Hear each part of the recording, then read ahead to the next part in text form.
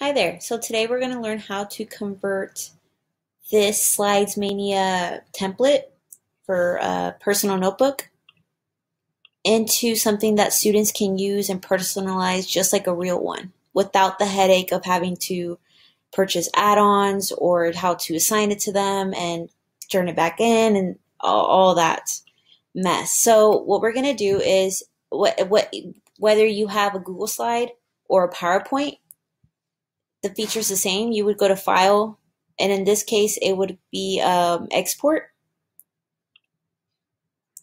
and then you would save it as a PDF. The same thing for Google Slides. Find the file and then go to whatever their option is for PDFs. You save it. I already have it, so I'm just going to cancel that part. And once I'm done, I'm going to go to add the plus sign, create from file, and then I'm going to look for my copy, which is HyperDoc Slides Mania. So once I do that, I click, make sure I have all the pages that I need. Just cancel. In this situation, I already created it, but you would have the option of selecting the pages that you want or need. So I would press open. And it takes a while to convert, but basically what it's doing is making all those PDFs, all those slides or those PDFs into pictures. So it might take a while, and you should have a 1 out of 25. If you press next, it's going to only take the first page. Make sure you press import all pages. And after that, you would wait again. Of course, make sure that everything's to your liking. Okay, so now it's done loading. And then here I can delete the pages that I don't want or need. But for this purpose, I'm just going to leave everything here. And here are the images that it's converted, so I'm going to put finish.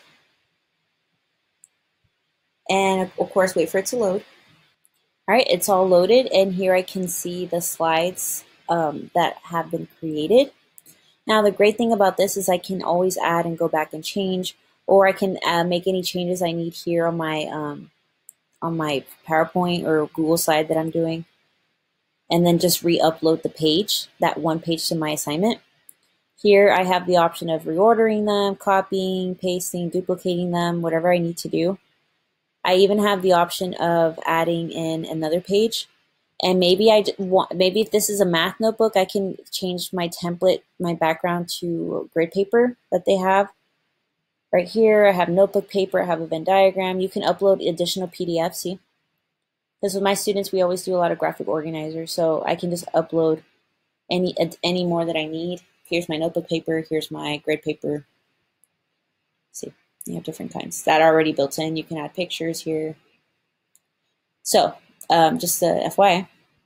So once you're done, you would go here. Now, the great thing is that this locks it for your students. So they cannot, whatever you type in here, they can't move at all. But since this is my master copy, I can go ahead and move it at my leisure. Now, here I could add text. I can add a link. I can add my voice, which is great for the students that need that additional support or instruction. I can go here and, again, make it bigger if needed. If not, whatever you feel like it meets your needs.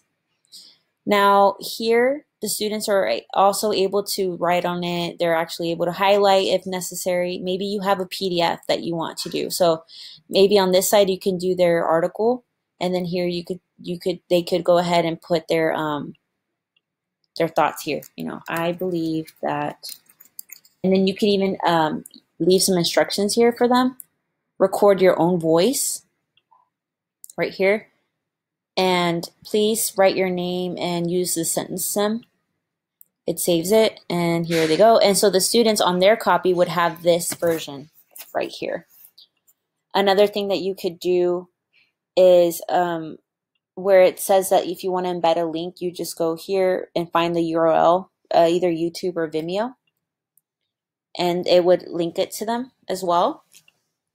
It won't embed it just like this, but it's a little niche that you can do to work around this. It's just adding that link there. It won't embed it. You can even add questions right here, A, B, C, D. Add grades for the points. So if they needed to fill out page 9, You can even assign, like they had to correct A, B, C, or they had to do a fill in the blank. Excuse me. They had to do a fill in the blank question. You can do that as well. So I would do something like this, and it says here, please make sure, please, and I would add the acceptable answer is they have to spell the word, let's say I would do the Classkick for giraffe.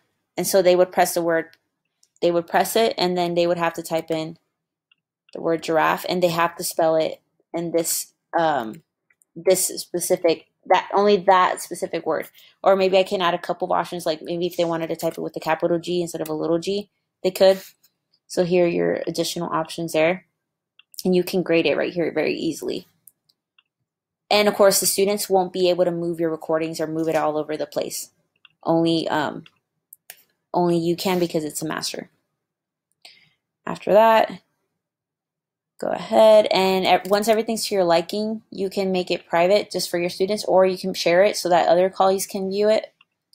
Again, and what the amazing part is let's say I just want to add in these pages, like we're doing the first day of school, and I don't want them to see these pages yet, so I could just delete them until I'm ready.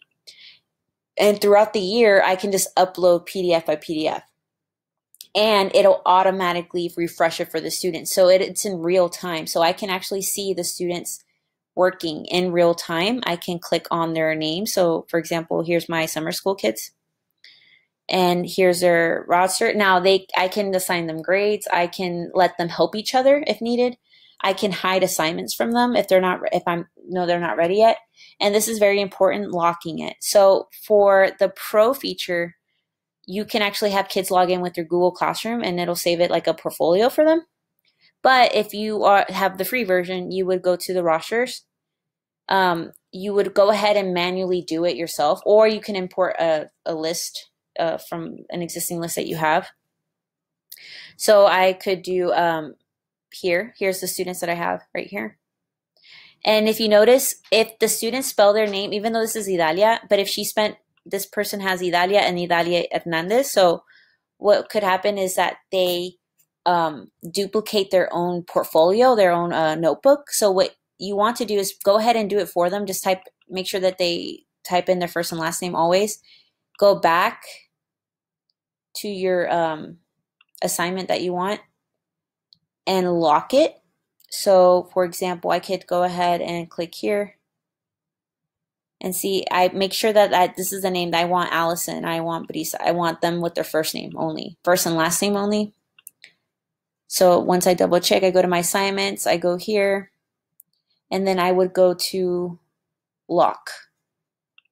So for my demo class, I want to lock it so no new students can join. I can assign it to them through with the class code. So once I can give students this link, and it'll automatically have the code in them, just like a Nearpod, similar to that. And they just have to write their name, of course, making sure that they write it the way that you assign it to be. Or if you have the Pro feature, go ahead and they would just do log in with Google, so it can be saved. And I really hope that this helps clarify any questions. I know those digital notebooks are great, but I found issues having to assign them with Google Slides just because I didn't want to pay the additional feature to do an add-in slide every time I assigned it. I also don't like how Google Slides doesn't allow you to record with ease, or the students, and they have to also purchase add-ons. Another thing to consider is that Classkick is very friendly with students who are using tablets or phones to access the lessons. And additional plus, you can see what they're doing in real time. Grade them as easily as you can. You can even provide stickers as needed. You can upload GIFs.